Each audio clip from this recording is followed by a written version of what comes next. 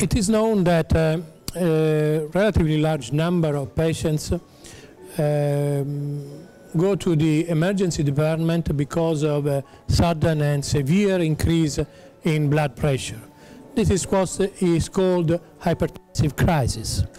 Hypertensive crisis may represent urgency, very high blood pressure, but no sign of organ damage.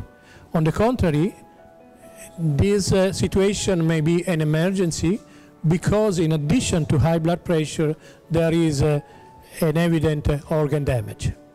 Organ damage may consist in cerebrovascular accident, stroke, ischemic or hemorrhagic, maybe acute heart failure with pulmonary edema, maybe what is called malignant hypertension, which is a hypertensive microangiopathy with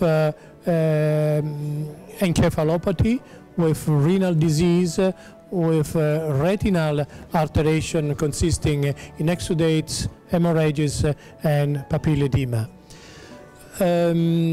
Other forms of hypertensive emergencies include preeclampsia, crisis due to pheochromocytoma,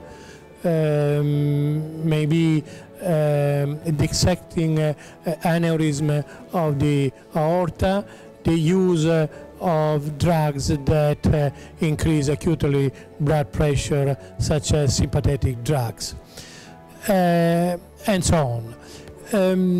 The most important thing to know in the management of hypertensive emergencies is that blood pressure should be reduced quickly, in hours or few days, while in hypertensive urgencies there is no need to reduce soon blood pressure, but blood pressure may be reduced in days or even weeks to reach the blood pressure goal.